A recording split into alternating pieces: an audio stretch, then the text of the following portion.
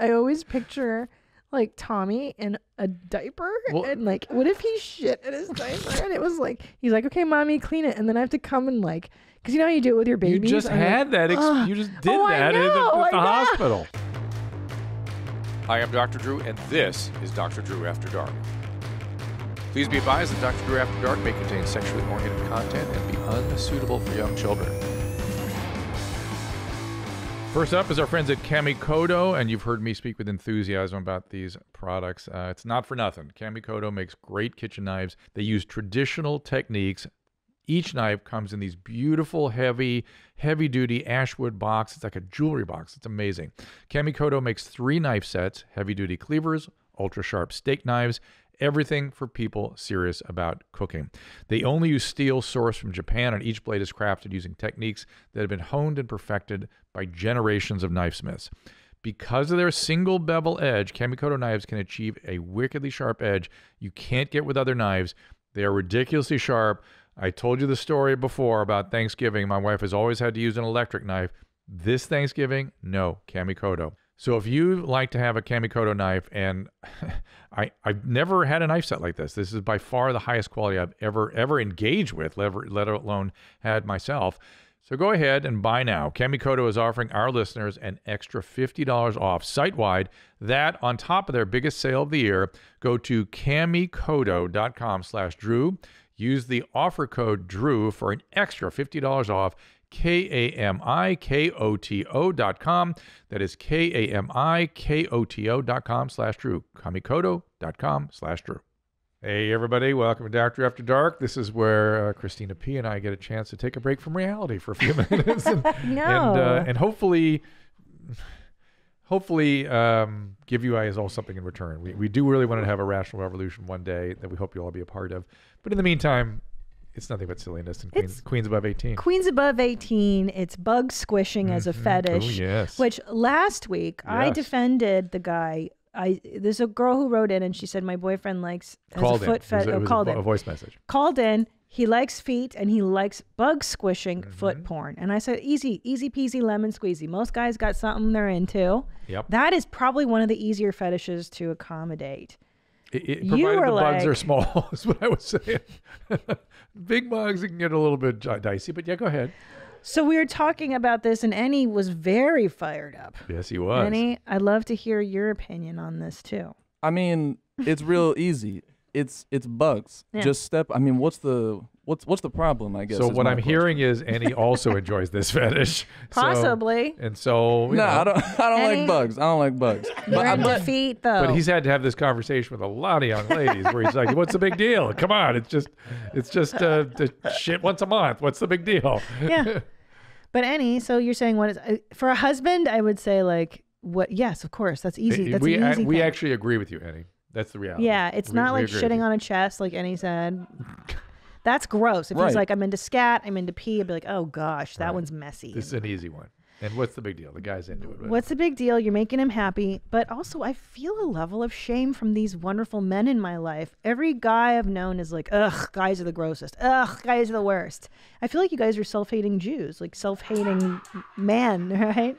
Where does this come from? There's 2 pieces, and says the Jews laughing. The Jews getting especially big laugh out of this. He loves that. But so we'll hear from the production room in a second. But I think it comes from there's 2 things. Yeah. Okay, there's 2 things. We are gross and we know it. Gross. Okay, gross. How like hygienically? We're just sure. Yeah. Yeah, we're just gross. So are women though. Women can be very gross. They can be intense, but not gross the way men. Like I said, so I think I told you the story. Once I went with my sons when they were like 10 years old. We went to San Francisco together. The girls were out somewhere else, and we went to San Francisco. Yes. And we would literally sit in the hotel room eating snacks, watching sports until it came time to go to the stadium and watch sports and then go back, and there'd be an outline of garbage around each of us, like a murder scene, you know. Right. And when it came time to go, we just go, hey, it's time to go. All right, let's go. We just get up and go. Yeah. There'd be no like, hang on a shower. second, wait a minute, gotta do my hair. We just put our coats on and we left. And the murder outline was there in the bed behind us. And we were sinking. We were getting worse. We were just getting grosser and grosser and grosser. You degenerate. Pretty soon we're talking about farts. Pretty soon we're smelling each other's shit. Pretty soon we just go to gross places as males. We just go. See, but the thing is, I think you guys aren't aware that women are just as nasty. They can be. Look, I went to an all-girls Catholic school. Listen. We were gross. But it's like you're harsher in your grossness, but you're not grosser in your grossness, if that makes sense. Right? I mean, you can go to places that men can't even think to go. Yeah. Right? Which is sort of interesting and creative and good for you. Yeah. But we just sort of sink. We just sort of go into the gross. Into the gross. Yeah. Like you won't shower for a long time. Right. Just everything about the body. Just you guys are grody. We like deteriorate. You masturbate a lot. I think it has to do with your masturbation being yucky. Well, or it produces something, and you're like, this. It's a representation of shame. Do you know what I mean? And when the male first experiences that, they're all like, "Oh, what the hell happened here?" Right. They don't really understand what's going on, but they can't stop. And the things they watch, they gross themselves out with what they watch. They feel shameful afterwards. Like right. I think it's the shame you're discussing, like these normal libidinal desires that all young men have, and then you guys are like, oh God, the self-shaming. But what if it's completely natural and normal? It is, but we know it's gross too because immediately after we ejaculate, we realize how gross it is. The brain goes, what the hell was it? What were you doing? It's like, gentlemen, am I right about this so far? Yeah, let's talk about this. I could definitely agree with that. Yeah. Sometimes, yeah. Annie, please. Sometimes you set yourself up with challenges, and then after you begawk, you're like, "Holy shit! I can't believe I did that." Yeah. Why did I do that? That's gross. What's the matter with me?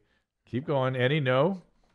I mean, I say no. I don't know. I've never had that thought before. Everything that you guys are talking about, I don't really understand how. I think it's gross. I think I'm gross as like a man. That doesn't sound right to me. I don't know.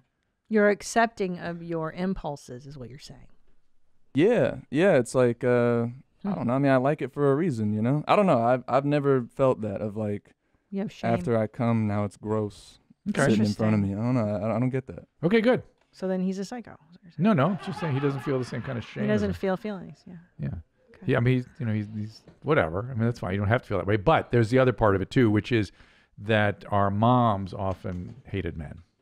Or didn't like men, or didn't know what to do with men, or were scared by men, or something. There's that component. Something, and I'm telling you, that's way more common than we'd like to imagine, I suspect. I think so. Interesting. So those messages too, and maybe dad, and how dad handled his sexual. Well, mom complaining about dad. And though I think a lot of women just they don't like men. They're just, and that goes right down into the little boys. Trust me, it does. As a subject of that. So you wonder where my shaming comes from? It comes from that. So the woman, the mother, and to be fair, if mom has any other issues about individuation of the child, that's the biggie. Right, the child may take it as there's something wrong with me as a whatever. Yep. I mean, what you're talking about is enmeshment, or a mother who, let's say, was abused by her father, becomes a mother, and they're maybe sexually abused or traumatized, and then they don't know how to separate from the kid, and she and the kid become one fused identity. That's extremely harmful. Yeah. Right, and then when the male tries to break away and have an independent self, it's shattering to the mom, and mom can't handle it, and it's destructive, and certainly the mom isn't available then for the rapprochement, the back and forth. Yeah. Right? Do you understand what that part is? Rapprochement. Rapprochement. When the child goes out in the world, does stuff, and comes back for refueling. Yes, so that's very, very formative stuff. That's like from the beginning of baby crawling and exploring. And I think that piece has been, my gut is that piece has been sorely lacking in our child rearing in this country generally. Interesting. That's my sense. Really? That's where I think a lot of the stuff is coming from. What do you mean, the over concern of like safety and the not letting kids and the explore, narcissism and the fear of everything and inability to regulate. Yeah. I mean, people don't have the capacity to regulate. That's why there must be a rational. That's what you're talking about with that doctor on your show. That's what I was remembering. The ability to regulate. Well, was it a female doctor? Yeah. Yeah. She was interesting, right? Yes. Mm-hmm. I love it. Mm-hmm. I love it. Yeah, that's a huge issue. Well, so many people don't know how to have emotions, handle emotions. I mean, I've been in therapy for a decade, just learning how to have them, learning how to let them pass through me without being terrified of them. It's quite a thing to be a human being. Right. You have to be taught this stuff. Or what's that word? Yeah. Parented? Yeah, that's that word. But I would argue it's rapprochement that gives you that sort of experience. That stuff. A safe base where the mother feels like you can go and explore, you can come back. So isn't that what therapy's kind of done for you? Yeah. That's what it was for me too. Yeah. And so guess what? That stuff was lacking, and I think that stuff's lacking in a lot of people's lives. Yeah. We have to be very confident as a mother, especially with your boys, to be like, I love you, I'm here for you, go out and do dangerous shit. Because little boys inevitably want to test boundaries and do crazy shit. You have to let them do it. Yes. It's really hard to watch. Well, you do. You let them. Yeah. You can't superimpose your anxiety on them. Or again, come down on them for their things that they're doing because they're that way as a male. You know what's so great? My therapist, she's so clever. Because I was so afraid of my first son getting cuts. And that's the first thing little boys do. The knees are always scraped up. Right? Constantly scraped up. My first time Ellis had a scrape, I was freaking out. And she goes, you can't coddle them. You can't protect them from everything. And by the way, isn't it the most unattractive thing in the world a feminine man? And I was like, yeah. Like she dialed in exactly to my Eastern Blocky, like toxic masculine side, where I was like, ugh, there's nothing worse than a pussy man. You're right. So that when she put it like that, I was like, go out, boys, go on the streets. Like, here's a chainsaw. Ah! Here's the hose. Throw some bricks around. Because, like, you want that. Yeah. Yeah. Well, anyway. What's the matter? No, I'm just like, feeling? because I want them to have a sense of adventure and recklessness without like breaking the law or like, going past that shit. Let's get, speaking of past too. that shit, let's make sure that we say if somebody is a feminine male, God bless them. Yeah, it's fine. It's not my son. Just kidding. Just kidding. One of them is sweeter. Julian's much sweeter. Oh. So is he the first one? Second. Second one. He's so cuddly and I don't think I really know him yet. I think I really only met him. He's only 2. He's so sweet. Yeah. He's different than Ellis. I think I saw Ellis when he was 2. Yeah. And he was throwing food all over the place. Yeah. Crazy. But Juju is more sweet, tender. So I have to nurture the tender. Do they fight with each other? Oh, yeah. Oh, fuck yeah. Yeah. But that's good too, right? You want them to wrestle. Right. The dog said that they wrestle. Put like claws on them and metal and stuff. Go, boys, go. Like a cockfight? Yes. No. But yeah, man. Let's. I want to get back into some TikToks. I was having such a good time last bless time. You, the TikToks. Yeah. I fucking love these things, man. Maybe nothing medical. Oh my God. I know. What kind of dog was that? I know. Easter egg dog. I just found this to be, I don't know. You tell me. How does this make you feel to see a dog tie-dye? I am hoping that it's just some sort of, water soluble whatever, and it's going to rinse off immediately. Otherwise, I'm disgusted. Right. Yeah. Same. I have the same reaction I have to like overfeeding your dog. Yeah. You know what I mean? Just like, come on, it's a dog. Let him be a dog. Let the dog. The dog doesn't want to spend hours getting painted and dyed. And like, what are you doing? I know. What are you doing? Just get a doll if you want to torture it. Yeah, it's so gross. Yeah. Fuck you for painting your dog. Wow. Christina's got head of steam tonight. Next. Yeah. Just Hi, everything. How are you to find out? How are you feeling right now? Hello, guys. Channel 2, welcome. Hello, channel. Welcome to my Hello, guys. Welcome to our channel.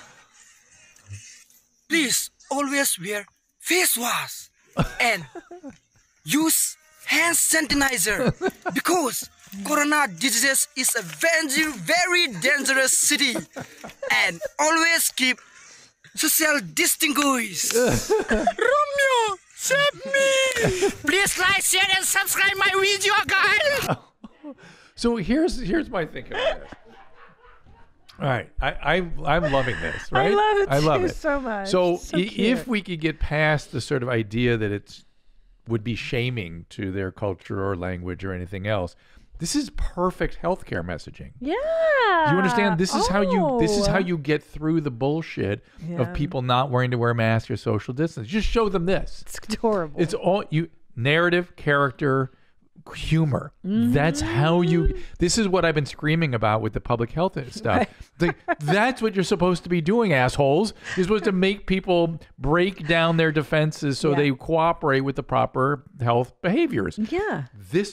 You would move 100,000 people in the state of California like that. I know. If they aired this on television, like during the Super Bowl, yes, everybody would be like, all right, I got to put the mask on. You'd put it on in your house. Yeah, those little guys in the rice patties. My God, it's fantastic. Yeah. Oh it's my so God. Great. They're so cute. I really want this to go out as a healthcare. Oh, shit. I love the translations. I know. How do we do it without them being, look like it's culturally shaming? Yes. Because that's not the point. The point is that they're doing the best they can and it's funny. Yeah. That's it. That's it. If I tried to speak whatever what do you think their language is? I don't know. Maybe I don't know. Are they Filipino or are they maybe Tagalog? Maybe Korean, right? Are they Filipino? Annie, you're half Filipino. Do we know where it's coming from? Aren't you? If I try whichever or Tagalog or what did I say? Korean. If I were speaking either of those two languages, I would look like that too. I would look worse. Believe me. Even if they phonetically spelled everything out for me, that's what I would look like. And so what? So what? It'd be hysterical. I know. It's so great. Well, there, ladies and gentlemen, is how healthcare should be. I know. Healthcare, public health should be done. You don't want some staunchy doctor. I know at Cedars. We know this. This is why I'm also upset all the time. Aside from my dad in my head. Yeah. Which I told you about last show, is that during the AIDS epidemic, the reason I did Loveline is because that was a healthcare messaging show. Yep. Humor, narrative. Somebody would call in a relatable character, the caller, with a narrative, and then humor. And you would deliver the messages about proper health behavior in that context. And then, lo and behold, they studied it, trying to figure out how to get people to change their behavior on HIV and AIDS. And they discovered the best way to change people's behavior is humor, number 1, narrative, number 2, relatable characters, number 3. Mm-hmm. Well, it's what sells everything. That's good advertising. That's good stand-up. That's good everything. It's storytelling. Like when my husband was in the hospital, they have these funny slogans. So Tom got hurt? I don't know. They have these great slogans for the nurses when they're doing their rounds with the doctors, like wash your hands to keep it plans or whatever. I don't know. I can't remember them at the time, but I was like, oh, that's good marketing. Like they have these little slogans around and I'm like, that's all that is keeping it in your head. Yes. In a good way, in a positive way. Not like you're going to die. Right. You're going to fucking die. If you have sex with somebody and you have AIDS, you're a murderer. If you don't wear a mask, you're killing grandma. Yeah. What do you think that does to because that creates defensiveness. Immediately. Right? You go, immediately. Fuck you. Yes. It dials into people's defense. Immediately. So that's humor, the exact opposite of what they should be doing. Anyway, I don't know. My stepfather has to go to yearly check for his prostate. Yes, everyone over 50.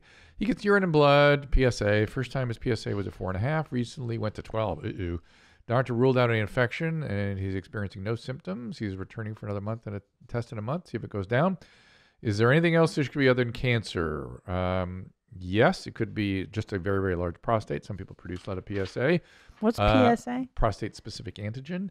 But he's looking down the barrel of a prostate biopsy, almost for sure. So you need to rule out the cancer, because it's very common, leading cause of cancer in the country, particularly around African-American males, who, by the way, don't get the proper screening and then also get more aggressive cancer when they do get it. People need to raise awareness of that. This is for you, Christina. Go ahead. The mighty peristalsis pushes the farts and the shits. But is it normal for white to come out too? We've had this question before, right? Yes. Large bowel movement will give a little bit of white. Should I get my prostate checked? Nope. Sometimes large bowel movement will push on the seminal vesicles and push out some white. Good times. Brown makes the white come down too. Yes. Brown makes white. Yes. Brown makes white. You're so proud of yourself. That's good. Shane, I'm 32. Ever since I was 20, I had recurrent cellulitis of my scrotum. Cellulitis? What is cellulitis? Is a skin infection. Like when you get. People talk about you get a wound, it gets red and hot, and then the thing starts going up your arm. Fuck. It was happening. Here you go. On his beans? Wait, let me see that. I want to see what it looks like on his bean bag. You'll love this. Ooh, ouchies. Yeah, those are like the most severe cases, though. Yeah. Yes, and that's how you get the what is the name of the gangrene? Just look up scrotum gangrene. Oh my God. Well, we did this once. Maybe you weren't on the show. It's called, let's see what it's called, Fournier's gangrene. So look up Fournier's gangrene. Fournier's gangrene. There we go. And how do you get this? Scratching your nuts too much? Apparently, Mr. Weinstein had Fournier's gangrene. Shut the fuck and up. had to have the surgery to repair that, which is why all the women were able to identify that particular deformity. Shut up. Interesting. Do you think it's the evil that made him have that? I don't think evil, because otherwise all the evil men in the world would have Fournier's gangrene. Sometimes very nice men get Fournier's gangrene, but it's a pretty nasty thing. And this, our caller, our emailer here, could get into that situation. The biggest my balls ever got was the size of a honeydew melon. Whoa. After seeing many physicians and specialists, they figured out I have a cyst in my scrotum, but the urologist said they were too small to remove. Is there anything else can be done, or will my sac continue to do this? This isn't making sense to me. Don't be stingy. Keep my hand tight. I'm not quite sure what's going on there, because a small cyst wouldn't make your scrotum swell up to be a melon. Maybe they're intermittently small or something. I don't have enough information there. I'm sorry about that. Size of a melon. Yes. Did you ever use? Do you ever remember that cartoon with that kid that could turn into anything he wanted? He'd go, size of a tiger, and he just become a tiger. Sounds familiar. Size of a tiger. Let's see Size of a tiger. What era? Oh, 60s. Oh, So okay. 70s maybe. I feel like that was a good time for animation.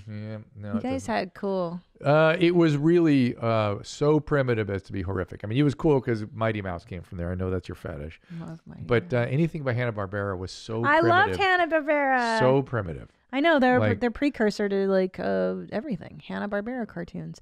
That's what you were talking about in the last episode. That girl was from Hanna. No. Yes, that was Hanna-Barbera. Google Hanna-Barbera. Oh boy, Those it's cartoons everything. were It's so Yogi good. Bear. It's Huckleberry Yep. Hound. It's everything. Hanna-Barbera. There you go. Look Yeah, at all that. dude. With Flintstones. And it was all Huckleberry Hound. Yep. It was all shit. Let's be fair. Oh, I like the Pink Panther. Was that? I'm not sure that was. That was him. in that one. There he is. He's in that one. Is he? Hanna-Barbera, yeah. I think Yogi they did him Bear. eventually. Jetsons. Hey, boo-boo. Jetsons. Jetsons were dope. I see Johnny Quest in there. Huckleberry Hound. Top Cat. You guys, if you guys are old enough to know all these things.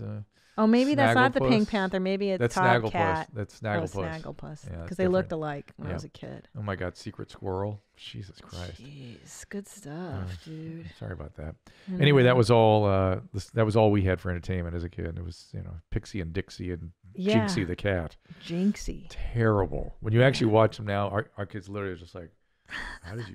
But I survive do this? like Dr. Seuss stuff. I make my kids watch the old school Grinch from the 60s. I Yeah. think that one's quality. Yeah, yeah. I like the Peanuts. That's Yeah. 60s, yeah? Yeah, that's all good stuff. Yeah, I would like agree. that 60s, one. 70s. Those do. You're right. Those were sort of more parables than they were, little Saturday morning cartoons. Yeah, I'll tell you, man. The Charlie Brown Thanksgiving special. Yeah. They really explain stuff to kids. Mhm. They do not mollycoddle and spoon feed. They're like, and then there was a great plague and everybody died except for these 5 people. And then they celebrate. You're like, damn, dude, they don't pussyfoot around. The Bible, man. Yeah. All right, more TikToks.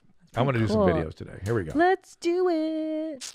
Hey mom, do you know what she/they pronouns are? I think so. Are they often used by people who identify as demigirl? Yeah, although you don't have to identify as demigirl since pronouns don't always equal gender. Oh, that's right. I'm still learning that. Why do you ask about she/they pronouns? Well, I've actually been considering using she/they pronouns for myself. Oh, wow, that's interesting. Did you just decide that recently? No, I've been considering them for a while, actually. Oh, that's funny. That's actually more surprising to me than you being gay. But there's one thing I don't understand about she/they pronouns. What is it? Won't a lot of people just take the easy route and call you she, her? Yeah, that's one of my concerns is that people just won't use my they, them pronouns, but it would make me a lot happier if they did.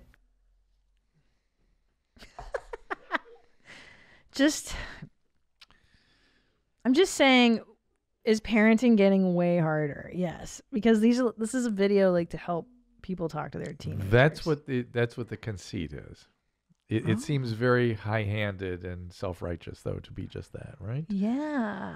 I would rather than you getting specific scripts about, I don't know, honey, but I would prefer the blah, blah, blah, blah. Just like let your kids talk, be open to them, listen, learn how to listen. Yeah. Oh, that's Learn how to true. listen. The scripting feels a little silly. It feels, I as a way of understanding the topic, fine. But to take this as parenting advice is no. No. But she said, hold on, pronouns don't denote gender. I thought pronouns describe gender. No. I'm so confused now. I'm so confused. Because I know that sex and gender are different, but I thought the pronouns described your gender identification, and now I guess it could be also other than gender, how you feel. Oh. I mean, if you feel like more than one person inside, which I would argue is not what we call psychologically pristine, but if you feel that way, okay. Or maybe it's how you feel about an object, the way le papier is okay. La plume. Well, here's what I heard. Okay, Elliot Page, formerly Ellen Page, right? Ellen Page? Yep. Became Elliot Page. Okay. He is now Elliot. Okay. Page. I'm listening. He said that he wants his pronouns to be he and they. Okay. So that's confusing a little bit to me because I'm like, okay, I get that he's a he. So what are you, a he or a they? I don't understand now. Like, do you know what I'm saying? Like, yes. Either you're a he or a they. How about maybe either go, either a work? Either. Oh, that's what that means. Gotcha. Does it? I don't know. So it's he and or they. If you're looking at it as a logical. I would think. And or, not either. Yeah. Got you. Yeah. Okay. All right. That's all I had to know. Treacherous. It's so hard being a teenager right now. There's so many things like. Could you imagine you and your goth self? Oh my God. Having all this stuff to get into? Dude, the goth thing was heavy enough, right? To be like, okay, I'm a goth, but like, I'm an old school goth, okay? Like, I don't shop at Hot Topic. I'm not like a weekender goth. You'd have to explain like why The Cure and Bauhaus is superior to Nine Inch Nails or something. Like, we had the same stupidity. You had the same stuff in terms of qualifying your identity around these topics. Yes. It's just it didn't circle around the issue of gender. Yes. It circled around culture and clothing and 100%. nail polish and music. Yep. And sort of music is gone now, really. Music does not really affect kids, it seems like, right? I know. Now it's this stuff, I guess. It's interesting. It's just interesting. Right. Times they are changing, kids. Next TikTok. Hey, Mom. In 15 seconds, we're going to tell you why we're lonely as shit. 1, we don't wear face diapers. 2, I will not get the flu shot or the Rona vaccine. And 3, we voted for Big Daddy Don, which takes away most of our female friends' options. Hallelujah. Next. I know. What are we going to do with that? Nothing. It's just a gift. Yes. Thank you for that. You got it. Uh-oh. Bro, these jits is wild, bro. What the fuck? Hey, bro, in Ocala, every single time I come out, there's always some crazy shit going on. Why are you sitting in your house? Look, oh my. Why is he sitting there talking about it? Why is he running out there with a ladder? Because he says these jits. I don't know what that means, but it sounds like he's seen them do this before. So he's like, I'm going to get a camera this time. And like the parents must know that these kids are on the roof. Does it keep going? No, that's it. That's the beauty of TikTok. We only get a fraction of the story, and then you're left to. That's not your kids, is it? No. Hell no. I don't let them go that wild. Them to do stuff. Whatever. Reckless, but not crazy. Okay, all right. What else you get? That was pretty dope, though, right? Oh, this guy's the best. I'm coming, bitch. You gotta watch him. He's my favorite. I'm fucking. Did you see that, bitch? Was that really his voice? Her voice or their voice? Or? This is my new favorite on the talk. Can I read? I can't read the name. What does it say? Aaron Titchener. Dude, this dude puts out the best talks. Is it a dude? Yeah, but he just dresses up like this. He's going to be the next big thing. Mark my words. Dogface 420. I called that guy first. This one's going to be next. This bitch has so much talent and flair. Like, she'll dress up or he'll dress up and then go to like the yarn store and be like, did you see that bitch? And like put on a show. This guy's rad. Is there more coming for him or them? I'll put some more in the catalog, but I just discovered him at this point. You sure it's a him? Yeah, it's. I think it's a man. Yeah. Okay. All right. He just wears makeup. Does he get into the whole pronoun thing or? No. Okay. Girl, he's old school. Oh, he's like Gen X. Oh, okay. Non-binary. We don't fuck with pronouns. Okay, got it. We're like, none of your business. Do I identify as dominant? Yes. If you play with my hair while I'm laying on your lap, am I going to go from daddy to baby real quick? Also, yes. Oh boy. Yeah, no, no harsh intention, but I get this weird nauseated feeling when I hear it. I've seen this before. No judgment. No judgment. No judgment. Oh, yeah. My stomach gets upset. That's all. Me too. And as usual, I feel bad for people, right? This is your mom's house experience. Oh, right. Watching videos and I know you have to be reminded of that. Yeah. That anyone would feel bad at people getting injured or suffering or anything, but I do feel bad at some of those things. But I wouldn't feel bad for this gentleman because... Hey, he's into it. It's whatever. Yeah, and it's much like the bug squishing, whatever. He's out, dude. Like, he isn't... It feels like it comes from a place of pain and not joy. I'm just saying. Oh, you think so? I think it's a place of joy because he's like, I am a dominant, but if you scratch my head, I'm going to put in a passy and be a padded pup or whatever the fuck is on his shirt. Like dom also? Yeah, that's what he said. He's like, I am dom, but I'm also a baby. Oh. I think it's weird, but here's the thing that I think makes you feel... Polar bears don't do this. You know what I'm saying? No. Like, you know what I'm saying? I mean, this is the wires. Ferrets don't do this. No. This is human. But like, I think it's because it's associated with children, especially baby stuff, and babies are innocent and asexual. Like not, you know what I mean? Like why that grosses me out? Yeah, of course it should. No, like, it's not even that. It's not that. It's that being that helpless. I just know that it comes from a place of pain. It just does. It just has that's to. what oaks you out. What oaks me out is that like my 2-year-old loves his passy too. Right. And I'm like, that guy's got a full beard. Yeah. Like that's also a little record scratch. Right. And ejaculates. Yes. Like, thank you for going there. Yeah. Yeah. Another TikTok. I guess it's weird to mix those two times. Like to conflate those two eras is really interesting. Like that helpless baby era with what gets your dick hard. Like, yes. That's so weird. Yes, dude. that is not make me happy to think about those two things.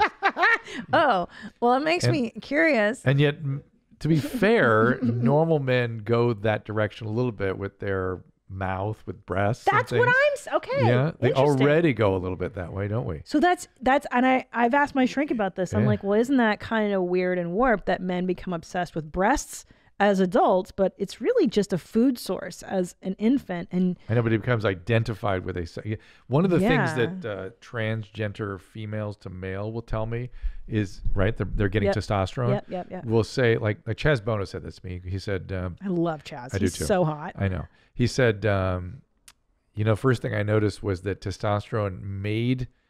How did he say it?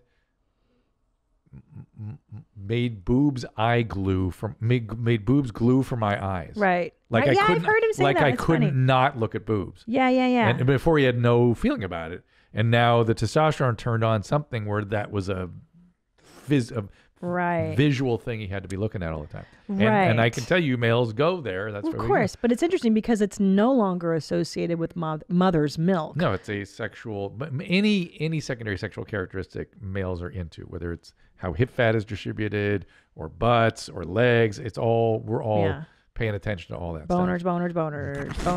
Boners. It's so weird.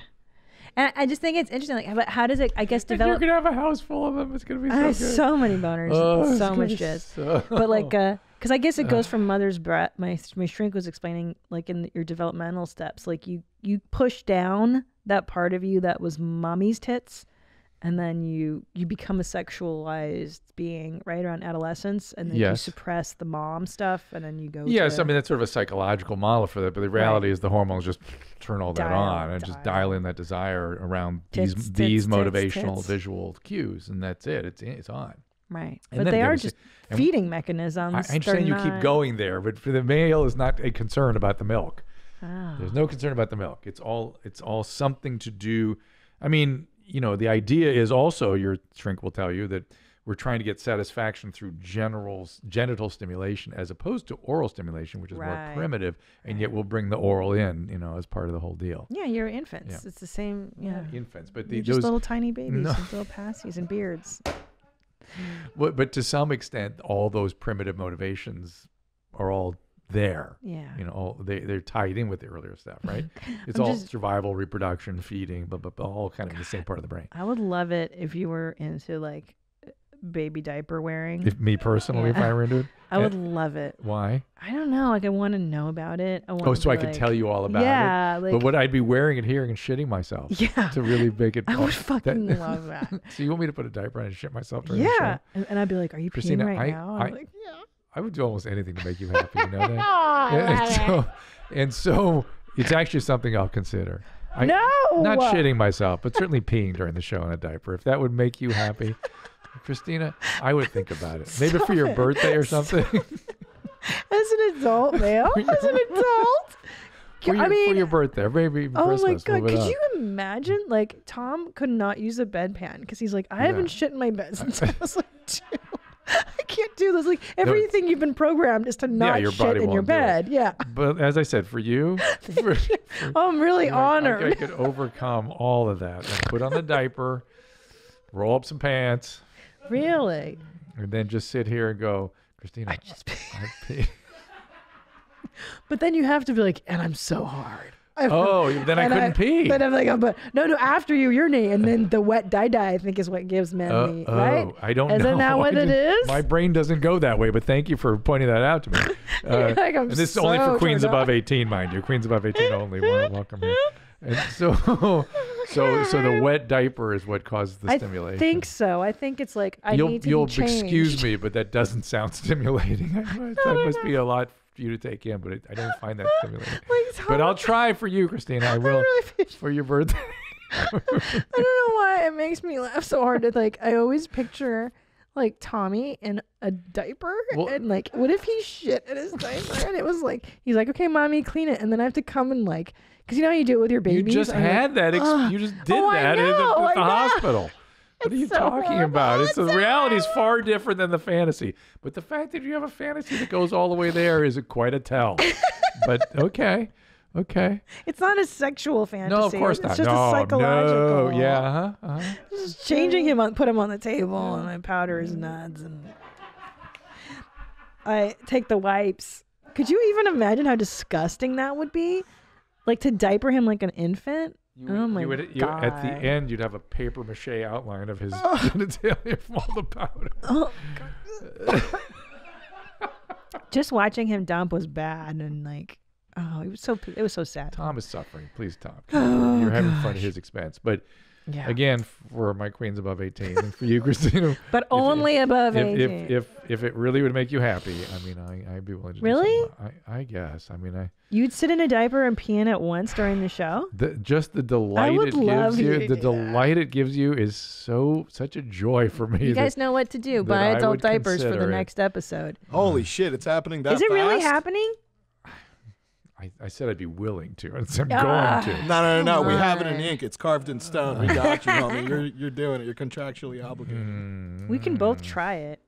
I'll try it. I don't think I would like it though. Just sit. I know I wouldn't like it. It would be horrible. Do you want to try it? Let's try it on the next episode. I'll try it with you. Because I always have to pee a lot because I drink coffee and water. This runs so afoul of the rational revolution. You understand? This runs afoul of what we've been trying to do all this time. But part of the rational revolution is to explore I know. thoughts that are not I get it. Silly or maybe not PC. Yes, but that exploration is happening right now. But that doesn't necessarily mean experiencing those things, but I'm like, I could totally.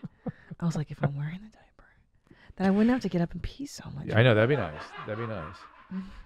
Podcast for hours. We could do some sort of weird marathon where we just wore a diaper and pee. At least we feel a reason for having the diaper on. Like a telethon. Right. Okay. Why does that make you so happy? Because it's so wrong. I think it's just weird. I just laugh at the stuff that amuses me is the far out. Like, oh my God, I could never do that. Maybe speaking. I don't know. I like far out. Speaking of that, should I wear a white coat and have a stethoscope and then sit here peeing in my? That'd be so much weirder. And that's your fetish? You're like, I'm Dr. Pee's a lot or Dr. Pee-Pee. That's so weird. They just call me Dr. P. Dr. Pee-Pee. I don't know, man. Maybe you know what it is, Drew? I'm so repressed. I guess I'm so repressed that I don't have these proclivities. So I'm always like interested in other people's wild shit because I must be just so get repressed. that. I get it. But I love you, and I've never gone down this path with anyone before. Really? So, never. Really? And so I wouldn't call you repressed. Oh, okay. Because a repressed person doesn't think about these things and doesn't really go down these paths. And I guess I'm repressed because I've never really gone down this path with anybody ever before. You've never had a co-host. But because I love you and I'm willing to go with you, I'm having this conversation. Oh my God. About sitting in a diaper, wetting myself. Let's do it next time. Well, I'll do it with you. I'll do it with you. Let's just try it. We'll do it at the very end. At the very end, we'll pee in the diaper. I'm wondering. I just want to know what it feels like. It's been so long.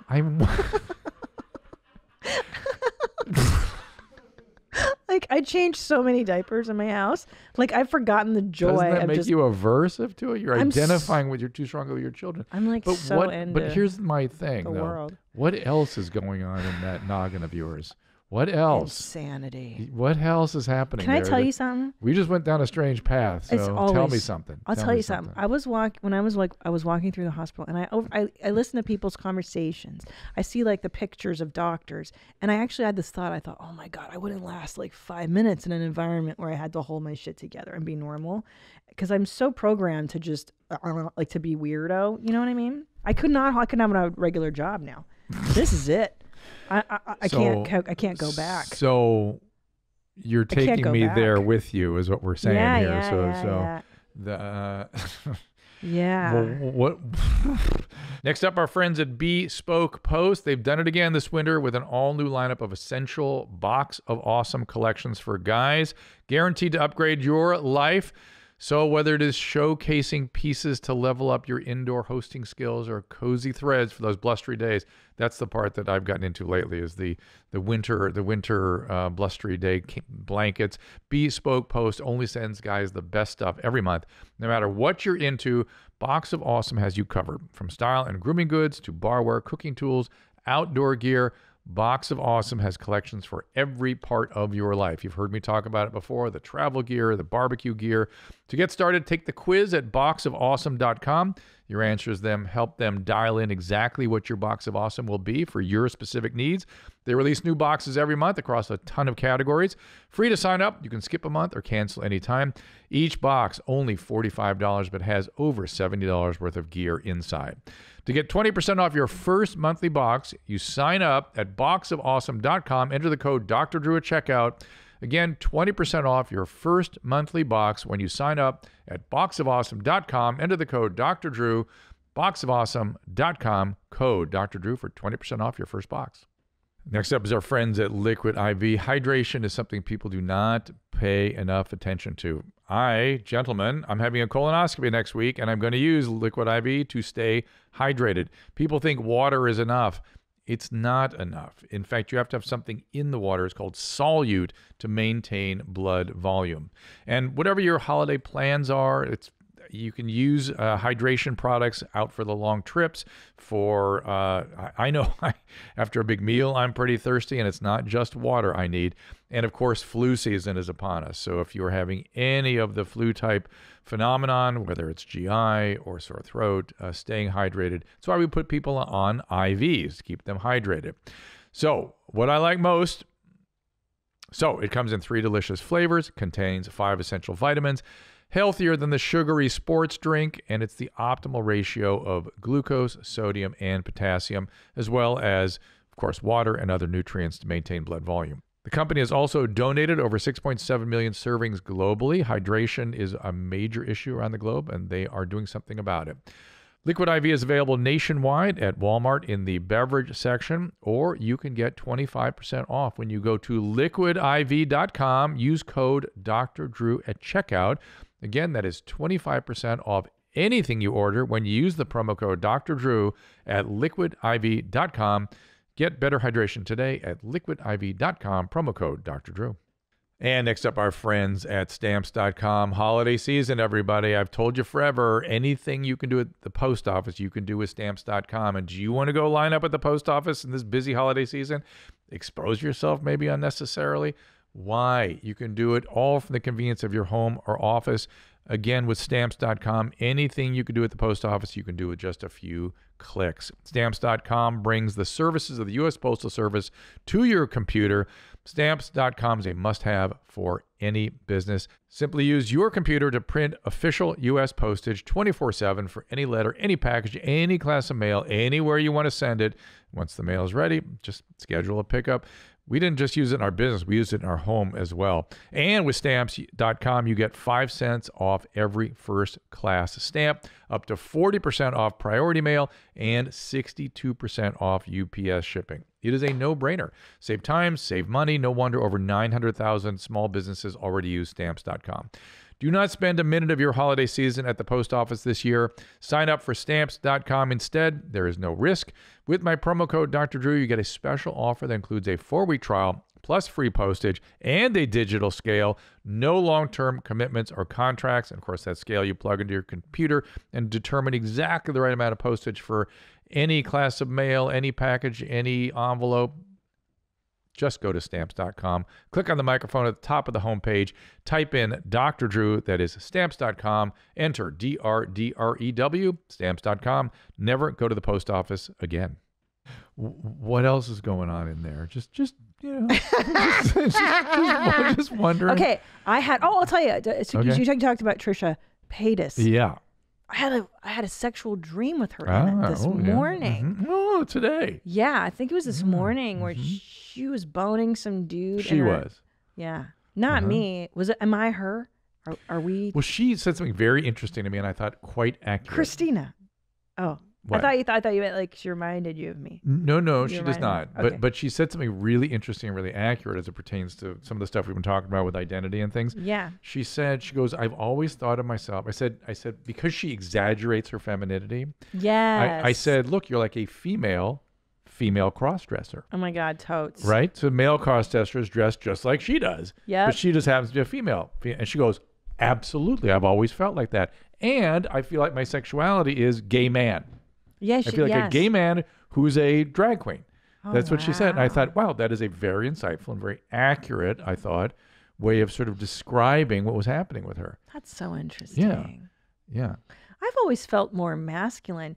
And in fact, I was just remembering my mother would, it was very chic in the 80s to wear suits, right? Like those, Chanel or like these, she'd say, it's very chic. Yeah. It's very chic. And I remember. They were sort of like a coat. Gorgeous. These wonderfully slim suits. And I remember even in college, I loved dressing more masculine, like androgynous. And I was like, oh God, I wonder if I am non-binary or maybe I have something in there. That all started, I think, back in the 70s. Yeah. I remember my buddy Christina Ferrari as the Virginia Slims. Look up the Virginia Slims. Christina Ferrari sounds familiar. She's a famous. She and I had a talk show for a little while. Oh, she was a famous host. her. She would do Good Day LA with Steve Edwards for a long time. Yes, she's gorgeous. Yeah. Oh, yeah. I remember her. But do her look her. No. Christina Ferrari. Christina Ferrari. Virginia Slims, Christina Ferrari. There was some more acceptable thing about women looking more masculine or androgynous. There's Christina. That's right. Oh, she's beautiful. Yeah. Yes. Go up. Let's find the Virginia Slims. Because I know there was a Virginia Slims. There. The right. Yes, See? that was the look. Yeah, that's sort of the thing there. Yeah. And that's how I love to. Even now, I wear blazers every now and then, and I love that because it is a masculine thing. I think I love masculinity. I really do. Which is why you sort of noticed us shaming ourselves. I'm in a male. I'm a woman trapped in a man's body. I'm a man trapped in a woman's body. Is that what I am? No. but it's interesting that that masculine part you value. Yes. Okay. And you've always liked your dad, even though you say he's a shithead. Yeah. You really do kind of like him. He makes me laugh. Yeah. He's amusing. Yeah. And your mom was a pain in the ass. Yeah. So it made it hard to identify with that stuff. Yeah, and yes, yeah. There's that whole thing. Yeah. There's a lot of thoughts I have, Drew. Don't you have a running internal monologue that's just I do, nutty? But it usually doesn't involve diapers and pissing myself. Usually. Like when you go to Starbucks, just tell me this, and you're 6 feet away and you're waiting for your drink. You don't silently judge everybody. I do not. What do you do? Check my phone. Oh, fuck. Yeah. Really? Yeah. Because I'll go through my head and I'll be like, I wonder if that guy's hot under his mask. Like he's not. And then I'll be like, I wonder if like, oh, that's the nurse that they're probably banging. They're totally banging. And I wonder who's banging in that group of people. Like, you know what I mean? I'm like, no. if I were single. I don't know what you mean. So keep going. And I was thinking, okay. And I was like, because I was at the hospital a lot. And I was like, if I were a single woman, I would just hang out in the hospital. Why? Hot young doctors, bro. And these are guys who are, remember we talked about competency being attractive? Yes, yeah. And I would see these guys, I'm like, dude, this is good quality dudes. Like, I would get a job as like a cashier, and I would be like, hey, what's up? I'm Christina, you know, and I would talk to all the young residents. Right. That's what they're called when they're younger. Yeah, it's better not to be a nurse. Not the nurse, because then he won't fuck you. Colleagues. But he'll fuck the cashier at the cafeteria. That's true, you're right. So I was thinking you about. You were diabolical. Yeah. Which job would I get in the hospital to snag a doctor husband? That's the stuff that goes on. Like, how would I get there? How old are you now? I'm old. I'm 44. I'm happily married. Yeah. But I was like, dude, if I had any advice to young girls watching, go hang out at the hospitals after COVID's over. Don't do that. Find a man there. Fuck these apps. Go become a doctor. Oh yeah, you can do that too. But I will say, it's a lot easier when your husband is an earner. It's a lot easier. You're an earner too. I am, but I like to be home with the kids now. So I'm in that stage where I'm like, you do. I just want to be home with my babies, you know? That by the way, that whole motivational system that makes you feel that way, no one ever talks about that. No, because it's completely antithetical to feminism. Yes. And the feminists never addressed motherhood. If you don't address these motivational systems, they will get you. You know what I mean? You have to prepare for them, figure out what to do with them, and I think it's a fucking them. Listen, this is a bullshit that women can have everything. You can have everything, not at the same time. Correct. And we have to figure out how to help them do that. I agree. But to pretend that everything, all the different pieces, some of them don't exist. Yeah. You know what I mean? Like to deny certain parts is how you get into discomfort, how you're painful. How you get stressed out. A lot of these working mothers are all stressed out because they're working their full-time jobs, trying to run home in time to say goodnight to the baby and the nanny. And then they feel guilty and they feel bad and they miss their baby and blah, blah, blah, blah. It's too much for And then anybody. they're angry at the husband because he doesn't really feel that way, but he wants to be around the kid but doesn't have that same drive, that same desire. Tom does not want to be around the kids the way I do. Not the same way. No, I know. It's not a learned behavior, everybody. I'm sorry. It just isn't. Just isn't. I think the fear is that we're going to say that sex roles are somehow essential, and that's what's really antithetical to this generation, right? If you say that something's innate, oh God forbid that's an innate trait. Here's the problem: innate traits, if you don't manage them, they get the better of you. Yeah. You don't have to cave to innate traits, but to pretend they're not there and ignore them. They'll find a way. Yeah, they'll find a way into your behavior. Into wearing a diaper and a passy. One day you wake up, you'll be sitting with your partner across from her wearing a diaper, pissing yourself. I am so proud. I'm so blown away. Like the fact that you would wear a diaper for me, it really means a lot. Like, I bet the fact that we even had this conversation is kind of interesting. So I mean, when I was a young girl listening to K-Rock. Yes, and then you saw me in Celebrity Rehab, and you thought that guy needs to put a diaper on. And then who would have thought as an adult I would get to have this dialogue with you? It's like a dream. It's funny you would bring that up because while we were having this conversation about me wearing a diaper and peeing myself, I was thinking, I remember Christina used to admire me. I still do. Like the skills I had as a physician and used to express certain degree of respect. Gone. Now you're in the fold. No, I respect you tremendously. Big time in the fold. Big so time. educated. And it's a slow cooking of the frog, ladies and gentlemen. It goes slow. And then all of a sudden you're sitting in a diaper, urinating on yourself. And that's your studio jeans. But I do respect it, and I respect your you've really made me see the medical profession and medicine differently. I think I was afraid so much of the hospital, afraid of doctors, afraid of medicine, afraid of illness, because it's not like you forget you're in it. As a layperson, you don't think of it. Afraid of illness, I get, but afraid of caretakers is like, why? Oh, because you're like, they could find something. I could have cancer. I could have this wrong. So that's an association, right? Yeah. You're allowing your fear of me finding something bleed over to being afraid of me. Yeah. Yeah.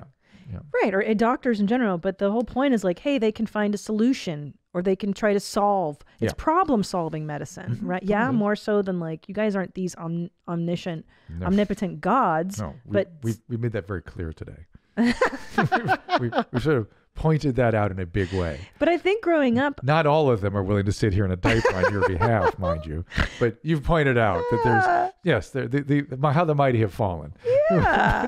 But I think I thought of doctors as that growing up, especially, in my house. Like my mother would be like, you have to get dressed up. You're going to the doctor. Oh, yeah. There's something European stuff. That's all European stuff. But now you've been around. Now I'm like, you guys are just dick slaps like we are. Yeah. Ortho. Now you've been around an ortho unit, which is just like carpentry. I love it. So you It's interesting. I was being groomed to be an orthopedist because there was a time in medicine where if you fit a profile, they'd sort of slot you in. And I was athletic male at the time, and they're like, "Come on with us. You're one of those guys. Come on with the ortho." And that's a good point because Tom's surgeon is like a jacked, everybody in the ortho is like super ripped. Well, some of it you use because you're a carpenter. You're moving, big, breaking bones and sawing stuff and things. And you wanted to do heart stuff. You said I did not like my patients asleep. I didn't like surgery. It's boring. Surgery is. I don't like carpentry, so I don't like surgery. It's really that simple. Yeah. And surgery is much more barbaric than you imagine, especially ortho. And it's drills and nails. You see what's in Tom's arm. Yeah. But it's actually very characteristic. It's a routine humeral break. That's how that happens. But I guess because I never thought of doctors as practicing a craft. Do you understand? Like I never call it practice. Correct, but I never thought of it in terms of what you just said. It's a carpenter who specializes in putting pins and things on some guy's arm to meld it together so that it comes. That's handiwork. But it's right. There's that piece, which is the surgeon's part, but it all comes from a fund of knowledge, right? And I like the brain part of it. I like the thinking part and the interpersonal part and the biochemistry. And people get extremely confused. This is something that drives me a little crazy. Let's get a total body scan and see what's wrong with me. Yeah. That's defining your anatomy, which tells me zero about your physiology and biochemistry, which is all that matters. Really? Your anatomy, who cares? Well, right? I don't know. This discussion's way over if you have my a tumor in there, but I'll be able to find that in a physical exam. Oh, so you think an MRI is pointless? Don't do it. Well, if I'm looking for a tumor and on exam I found evidence, I'm going to confirm it. Yeah, but to do it as a screening test, I learn more from a physical exam because I can also derive information about the physiology. Wow. Right? What's your blood pressure? What's going on in the vessels in the eye? I can look at that. And so we can derive all kinds of information about what's really going on. So anyway. How do you touch people? People are gross, aren't they? Don't they smell? That's what I think about. Like their breath and like their You get sort of desensitized to that during training when you see really gross things. Yeah. Lots of it. Yeah. And you're just into your elbows with it all the time. Barfing and shitting. Okay. Speaking of barfing and shitting, should we see some snot and Gatorade? Oh. I forgot. This one's really gross. Mm-hmm. Yeah, speaking of your residency, is that what you... Oh, my God. What's he doing? He's snot rocketing into his Gatorade bottle. And then putting it... Oh, my God. Yo, that dude is cool. There's a cool guy. That dude is cool. So I actually got a whole bunch of messages on why this guy is doing this. Please tell me. Well, apparently there's all these valuable drugs that are up his nose. Oh, and he doesn't want to waste them. That makes sense. That makes sense. Wow, a little meth, a little cocaine. Good for him, because the meth you can take orally. It's not quite as good, but. Yeah, cocaine too. Get some orally in there. Good. You drink cocaine? Maybe even heroin. You could have some heroin up there. Sometimes that happens. You want to do that one? I don't want to see a broken arm right now. Okay. Can we do some? How about? I'm thinking the Would you racist. Stop with this. I want the racist. Do the chiropractor. This one's good. Then you're gonna want to see that. I want racist feminist after that. Yeah. And then I want racist. Watch this adjust. Uh-oh.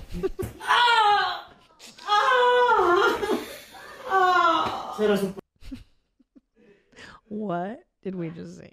That was not good. No. Okay. What's wrong with that, though? We'll find out in the lawsuit that follows. But what's wrong with making the spine go hyperextend like that? Hyperextend with that kind of force? Not what I call a good thing. You can tear lots of things. You can tear stuff. Could you become paralyzed? You could. I don't think he did that so much, but there's a lot of the ligaments and nerves and muscles that can all tear that way. Why do you think he was pleased with himself? Because he was like, "Yep, that's what he does." I just think that that's highly dangerous. That's all. So do you think it could feel good? It's possible, and maybe this guy can call us and defend what he does. But looks very dangerous to me. Don't please you're gonna do it again. She's all smiles she's too. Like, okay, this can't be good for you. And she's crying in pain, and he's like, "That's what I do." And she Here can't you go, stand enjoy up that. She can't feel her feet. Fuck. Yeah, not good. I mean, that's how you know those sorts of injuries, like in a car accident, right? Yeah, that's how you get in no real good. trouble. Yeah. The spine doesn't go that way. Let's get the racist feminist in. Oh, here. racist feminist. Yeah, and then I want the neighbor fight Karen. Oh yeah. Men suck 101. Garbage. Garbage sucks. Women have been men's bitches since day fucking one. Why do we have to be the niggers? We're not black. No racial slurs intended. I did not mean to offend anybody. You have. Did you notice that left eye moving around in a lot of interesting ways? Let's go back to the beginning. I want you to keep an eye on the left eye relative to the right. Sure. Here we go. Men suck 101.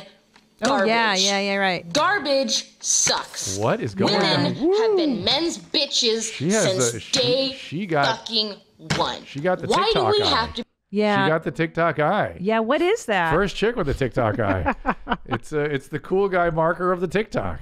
Should we have a donkey kick her in the head to make it go right again? She has amblyopia, some sort of eye muscle drift there. Poor lady. Yeah, she does have she's got the cool lighting. Yeah. She's got the cool eyes. Hers, though, is special because normally the normal mark of the TikTok cool guy is the eye going out.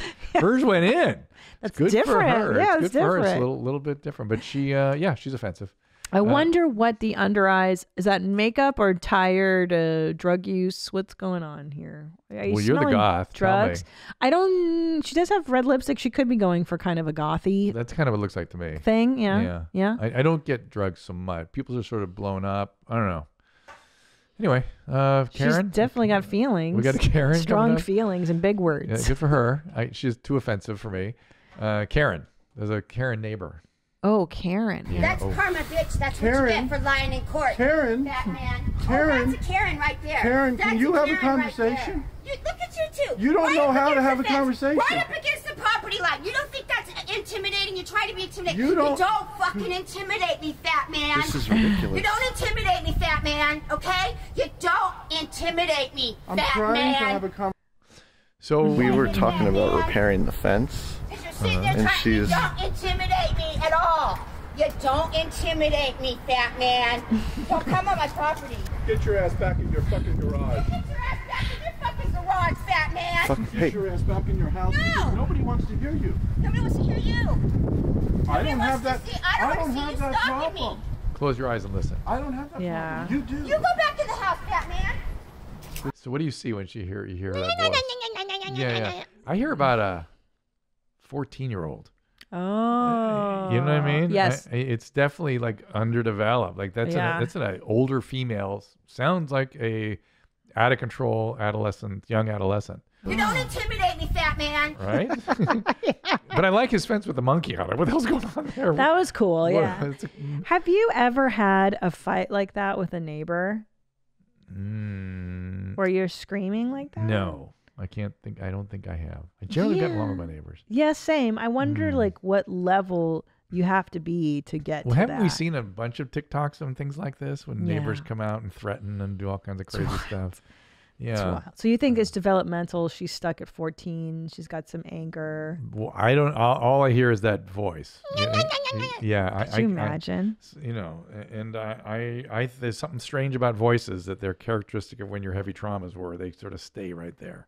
Wow, that's so true. You know what I was thinking about too? So when I get really stressed out, my shoulders go here, and then like the right side of my body locks up. It goes here. And wrinkles on my face when I get Botox, it's here, this line, because I'm scowling. That'll be everybody. Right, but I'm saying that it's interesting how your body and your face is a map of your emotional life. Like, over the years, just how you handle the stress. Well, I think we've overdone the. Oh boy, we've overdone the term stress. I know. I hate even fucking using it. Yeah, I think distress is a little more. I like distress. Yeah, because stress is good. Yes, I agree. It was very stressful to talk about putting a diaper on and peeing myself, but that was a very interesting experience. Look how much joy that. And it brought you joy, and that made me happy. And so that was stressful, but I don't think it contributed to wrinkles in my face and your body. Yeah. On the other hand, this fucking COVID thing at times has been distressing. Yeah. And probably has not been great for my physiology. But you got to remember, where do feelings come from? Where's the ultimate source of a feeling? The brain. That's where you experience. That's where you feel it. Yes. Trauma. The body keeps a score. The body, I know that book. Yes. It's a great book. Yeah. Dr. Van der Kolk. Yeah. The body is we have all this complicated stuff going on in the body that we do not understand. Yeah. The source of what's called interoceptive sensory information, which is feelings, gut feeling, heart, all that stuff. Those are our big feelings. They start there. And then they're sort of fed into an emotion, which is then what we express, right? And that's different than mood, different than affect. It's just sort of feelings and emotion are sort of connected, right? Mm-hmm. Right? Like, what am I feeling? Like when you were having trouble connecting to your feelings, weren't you having to kind of listen to your body? Yeah, what I do, because sometimes I go straight to anxious, and I go, me too. I'm overwhelmed. And then when I go, wait a minute. All right, why are you overwhelmed? What's happening? What's going on? What do you feel? What do you feel? I used to have to walk into therapy, and I'd have to start with, okay, I'm feeling. I should start with that every fucking time, because if I didn't start with that, I'd be out of my head somewhere else. Exactly. As it opposed gets escalated. To, what are you feeling? What are the spontaneous things coming out of your body that you can rely on, that are, if you're not connected, if you didn't have rapprochement, connect up to that. Yeah. And so to get connected up to it gives you lots of information. The body tells the score. That's so true. If you listen, like, if, for instance, if your stomach is hurting, then you go, oh, my stomach is bothering. Why is that happening? Right. So when I think about sitting in a diaper peeing, my stomach and my heart and my soul hurt, all of them. But to see your smiling face respond to it, somehow it makes it all worthwhile. That's so great. Yeah, what did I notice? Oh, my heart rate. I noticed in therapy, if I talk about stuff that if my heart starts to pound, then I go, oh, that's like a past. That's it. That's the sweet spot, so to speak, of feelings. We need to go there. Yeah, that's so interesting. That's your body defending against it or reacting to it the way it always did or something. Yes. And you can be aware of that and then try to tune into what's behind it, underneath it, that's what else right. is there, kind of thing. Versus fighting it, because what I used to do is fight it. I'm not anxious. I'm fine. My heart's not pounding. I'm good. Right. You stay in the anxiety. You don't go past it because you don't know how. Yeah. I used to tell my therapist, it's like trying to walk before you know what your legs are. Even you just don't do it. It's hard to do it. It's a mechanism. Taught how you have to be do all that. some skill at it. So I didn't want this show to stop. This has been an interesting experience. I feel so much better now that I was sitting here. I always like it. I'm so excited you're going to wear a diaper. Just that we're thinking about it. We're thinking about it. Oh, now we're back to thinking about it. Well, I mean, it makes you so happy. It's hard for me. Very persuaded. You're a very persuasive person. I have to pee right now, and imagine the ease with which I could urinate. If we were going to do some sort of marathon thing, I would definitely do it. Because it would sort of make give us a reason to do a marathon. Okay, all right. Sure. And sort of make an extra interesting element in the marathon. Think about it. I'm thinking about it. So, do we have any other business? We did no voice messages. Let's throw one voice message in there. Bubba. Female please, voices only. We're shaming men. We started this whole show is about shaming men. Have you noticed? Yuck. Men are yuck. Hi, Dr. Drew. This is Samantha calling from Kentucky, and I was just wondering why penis is curved like one side or the other. Is it genetic, or I don't know? Is it like from which hand you masturbate from? Anyway, love the podcast. Keep it high and tight, and you better believe I'm coming up in May. I love that new one. That's the better believe I'm coming up in May. We didn't hear any Queens Above 18 I either. know. That'll come. Okay. So various reasons. Some of it is genetic. Some of it is environment. There's even more severe curvatures then it's called Peyronie's disease, and Peyronie's can be spontaneous, genetic, or acquired, and it can be caused by injury. And to some extent, there may be something to do with masturbation. She's right, but not necessarily. It's just sort of things kind of pull around a little bit, and it's sort of there's a sheath around the cavernous bodies that swell up, make the erection, and that sheath can kind of get plaques in it and things, and it pulls it to one side or the other. Yeah, I think I think the misconception is that dicks or vages are perfect, or that they should look. It's like I've seen so many dicks, and the best ones. I'm so proud of you. They're so varied. Yeah. Every dick is. I mean, except for that one stellar one we've discussed on the show. What'd you call it? The perfect Peter. The perfect Peter. And I still didn't. It's clear to me. Exactly. I'll tell you. It was girthy. It was big. Yeah. It was long and girth, and the head was perfect like a helmet. And I'm telling, like, and all in proportion. All in proportion. Perfect nuts. Like, it was a perfect dong. Mm-hmm. But for the most part, everyone else has been like, yeah, this guy goes this way, and then this one's shorter and fatter, and then this one had a smaller head. Like, there's just variation, just like vaginas. I think for men, the idea that women would have like a preference or find one better than the other, of course. That's where it does. Oh, why? It just doesn't. It just doesn't, like, they're all kind of the same to us. It's like, dongs? Yeah. They're very different. Yeah. And so to us, it's just like, wow, you have is such a thing as a nice one? Do I have a nice one? Oh, it's right. Kind of thing. Is mine nice? Because we have no... You have no way. No way of knowing. Well, I'll tell you what. The more you like somebody, the better their dong gets. Ah, about that. There you go. And that's true. There you go. But like vages, I'm sure this is a new slogan for the Vag Revolution. But I'm sure vages they're so variant as well. And well, that's the other thing about I think men. We have no concerns about that. You don't care if it's meatier or if it's. I mean, sometimes men get a little weird, but most part it's just like it's there. Yeah. Yeah, women have. I think women might be a little more. Isn't that interesting? I wonder we should dig into that too. I'm gonna guess it's like like it's on an unconscious biological thing. I wonder. So for men, this is a deep show today. For men, they're so neurologically wired into that part of their body that it when they start to feel inadequate personally, they'll start to look at their penis as too small, too this, too that. It just sort of becomes a manifestation of their inadequacy. Interesting. So I'm wondering if somehow the women are responding to, like, it's some sort of surrogate for how they feel about how the man feels about himself or something. Let me think about this. You know what else is weird? Yeah. I'm getting anxious talking about this. Uh-oh. Is it because it's your concern? Do you have a concern about your penis? No, it's just I don't know where the anxiety is coming from. It's weird. I don't. Interesting. But I'm aware of it. That you're getting anxious. So I'm imagining this is a hard thing for men to talk about because I'm just getting anxious talking about it guys for no in the good booth, reason. Do you relate to this as anxiousness about your penis? Not about your penis, but having a woman judge your penis. Have a woman, yeah. Yeah, I mean. Before a girl told me that it was good, yeah. Right. And you remember the one that told you it was good. Yeah. Like that was like a moment for him. Of course. I remember the one that lied to me and told me that it was bad. And so the one that told me it was good changed my life forever. Forever. That's true. So therefore the contrary is true, right? Of course it'd be anxiety provoking then. Yeah. So this must have something to do with I think the analysts would say it has something to do with our castration anxieties, they would say, I think. Well, yeah, because a woman, gosh, this is a great part of The Crown. You watch The Crown. Yeah. There's a great part where Winston Churchill lies to the Queen. And the Queen is advised to call him in and give him a stripping down. That was one of the best scenes. And what's the actor's name? John Lithgow. It was one of the best acting moments I've ever seen. He looks so shamed, but so upset. But why does that work? And it's interesting. Yeah. It works because mommy, who's the Queen is mommy. Yeah. Literally, quite literally, the Queen mother, the Queen.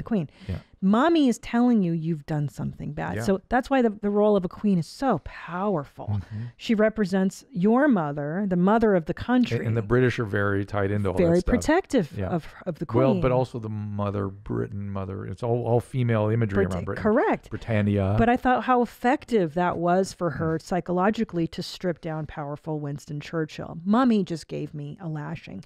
And I imagine to some extent, maybe that's what a woman does sexually if she welcomes you. This penis is fantastic. Oh my God, this is the most beautiful penis. Versus, oh my God, can you? I mean, I was thinking back to mine. Not even, oh my God, but just nothing to write home about. Yeah. Now I've been fortunate, right, that men are not as judgmental. I've never had a guy be like, "Oh, your vagina's disgusting." And if I had heard that, it probably. But you also will never hear, "Ooh, it's the best vagina." Who the fuck knows? It just won't happen. You won't hear that. I've been told that it was pretty nice. Nice. Yeah. Good for I was told it was exemplary. Now this is before I blasted out 2 children. It doesn't look as good now. Well, men appreciate the. It was perfect before I blasted out 2 kids. Well, that's good. But I can imagine the horror, and I do think that that dressing down of having a woman that you're God, that was a good scene. Trusting. Yeah. Oh my God, the look on his face was so powerful. I was like, oh my God, look at this, and I believed it was Winston Churchill. But also unconsciously, doesn't it? It is Mummy, right? Yeah, yeah. You're a guy. You're on it. Absolutely, yeah, and when 100%. you find a partner in life, let's say there has to be an unconscious. Well, mommy, and also if you're daddy being thing. sexual with somebody, you're vulnerable. Yeah, right. You're naked, literally naked. And that person has to accept you inside their body. And yet it's not as vulnerable as even thinking about wearing a diaper and peeing on yourself. So I want you to thank me for that. I can't wait. At least thinking about it and the joy it brought you. I can't wait for your die-dye. Which one do you want, Pampers or Huggies? I prefer Pampers in my house. It's going to have to be the adult ones. What are they called? Depends. Depends, yeah. I'll get you some nice dinosaurs or something. I don't know. Do you like Mickey Mouse? No, that all feels very size weird. 5? I don't know. It feels very weird to even be going. It's not. This is not about a child thing. This is about making Christina happy. This is. All right, I'll let you off. Okay, we'll talk about it. We'll think about it. Now I'm super anxious. Oh, about the die-dye? The whole thing. This whole. Well, the anxiety is. Here's the anxiety. And it's interesting. It dovetails into the castration anxiety. The anxiety is that it will allow you to persuade me to do something that I would never, ever do or even think about. And yet I'm anxious, like, oh my God, maybe I'm under her sway. Maybe she'll persuade me. No. Maybe I'll give into this. No, here's the thing. Here's what we do, Drew. Mm-hmm. We have the power to persuade other gentlemen. We to do stuff. Yeah. Okay. Nadav, there's really expensive equipment in here. I don't know if we could. It makes me feel bad. It makes me again. Haven't you guys shit your pants in there before? It's fine. Yeah, twice, but not on purpose. It's a shart, not a shit. Well, can we just have you sit out here for one of the episodes and pee and tell us how it feels? Yes, you can. Speaking of which, I'm having a colonoscopy between now and the next show. You are? Mm-hmm. Are you excited about the powerful farts you'll have when you come? No, I'm excited about the propofol. Just being asleep. Oh, that's a good one. Yeah, but I'm thinking maybe I should wear a diaper that night instead of. And there'll be a reason for it, and then maybe do a TikTok around it. That'd be great. And then report to you the next show. Now let me ask you. I know that you and Susan have more of a.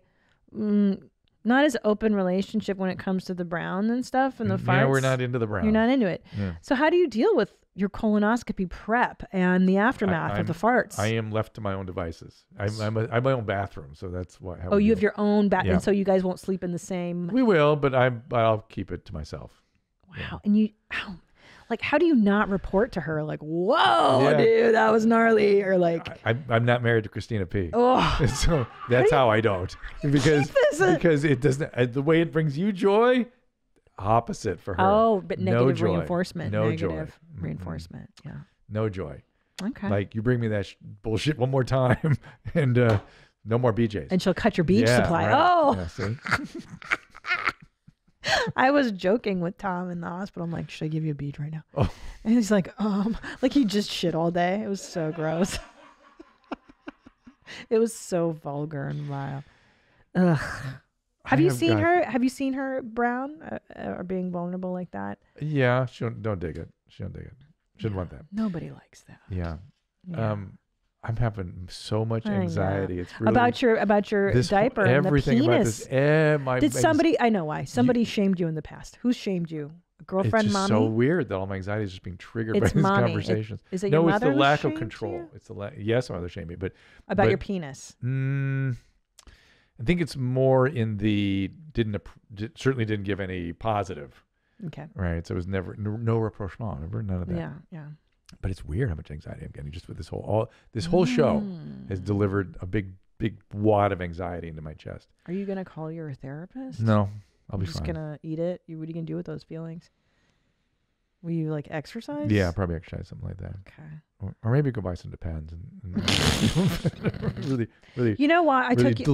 Lean into the anxiety. I may have taken you back to that helpless phase because you mentioned helplessness. Yeah. It is the I'm under your sway a bit. Your helplessness. It's not. I am not helpless, but it's that emotional zone. Yeah.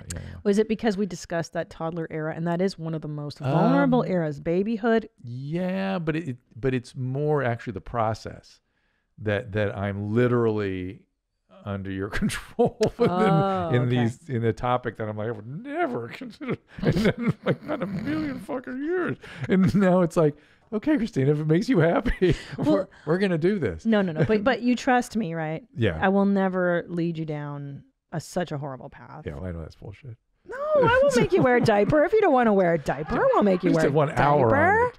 So no, I'm not gonna make you wear a diaper. I promise you. Right. I promise. I will never want to. I just want to see. What's her name? Kayla. I want to see Kayla's version of this. Oh my god! With the imitations. Is that her name? Yeah, I think so, Kayla. Yeah. Well, let's make Nadav wear a diaper. That doesn't do anything for either of us. Why? I want to know. It does for me because I want to know what it feels like to do it as an adult. Like just a grown adult. Wait, Drew, why don't you get anxious at the thought of me peeing myself? Because it's you.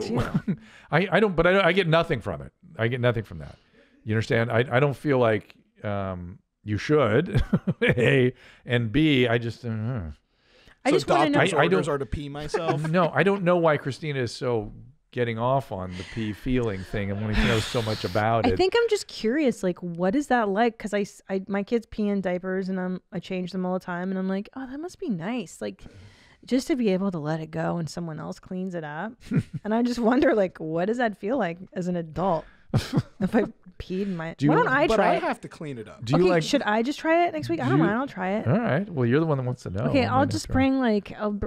I feel like I'd flood the diapers, too. I worry about that. I drink a lot of coffee. I worry about that, too. But... That's a good point. Okay, I'll pee in a diaper next week. I'll do it. Do you like being a patient? Do you like being sick? No. So you don't Are you kidding me? I'm not weak like a pussy sick. Right. But you don't like losing control that way. Never. You don't like being somebody taking care of you totally. No, doesn't happen. Because it feels like you were going in that direction. Oh, no. No. Okay, yeah. To me, I think it's to explore that vulnerability. I find it repugnant. The vulnerability of peeing in a diaper, like, there's nothing worse than that. If I were to do this... It's so bizarre. What adult pees You would in a find me diaper? repugnant from then on. Maybe that's why I'm anxious. Maybe I know that's on some level. That's really what's going on here. Is you're setting me up to be disgusting to you. Well, yeah, clearly. So, yeah. I mean, I don't want to be disgusting to you. No, you can never be. But you can never be because you're a doctor. You're medical. This is like this is an experiment. This is a human experiment. Yeah. We need to get a human subject committee together and an IRB to approve this. Okay, I tell you what, I'm going to alleviate your anxiety. I will pee in a diaper next time. Nadav, mark this. I want a diaper. Go buy me a few. All right. Any, you know why Drew is anxious? Why is it? I think you like it, Drew. I like the whole idea. I get off on it. Is that what you're saying? We found your secret fetish? I remember this move. I used to do it a long time ago. I used to say, oh, man, I would hate to get tied up. You know, I might do it for you if I get you mad, you know.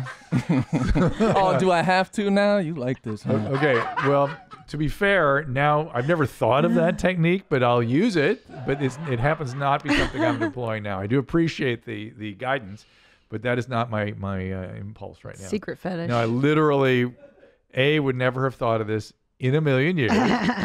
B, I'll do it. Do not want to do this. But C, was surprised how far down the path I went with Miss Christina P. Wow, I'm really impressed. Yeah, so here we are. So I want a diaper, and I want some wipes after because I want to wipe myself off. So get some wipes and a diaper. And I will pee at the end of the next episode. How about that? All right. And I'll sit here. I guess we'll put some newspaper down or something. I don't know. We need to figure something. There's a whole bunch of like equipment there. Like that's why we have you guys. Yeah. We'll figure out a safe way for you to pee yourself on the show. And maybe when are they going to put your cap on permanently? Oh, it's on permanently. They glued it on yesterday. We could have you with the tooth off, and we can make you really a cool guy. No, it's back. It's on there. Okay. All right. Yeah. All right. All right. I'm exhausted. Me too. That was fun. It was fun. And we thank you all for being here, and we'll see you next time. All conversations and information exchanged during participation in the Dr. Drew After Dark podcast or interaction on the drdrew.com website is intended for educational and entertainment purposes only. Do not confuse this with treatment or physician medical advice or direction per se. You must always follow your medical professional's advice and direction. Nothing on these podcasts or posted on this site supplements or supersedes the relationship and direction of your medical caretakers. Please understand, I am not playing the role of physician in this environment per se. I'm educating. I am a licensed physician with specialty boards in American Board of Internal Medicine and American Board of Addiction Medicine.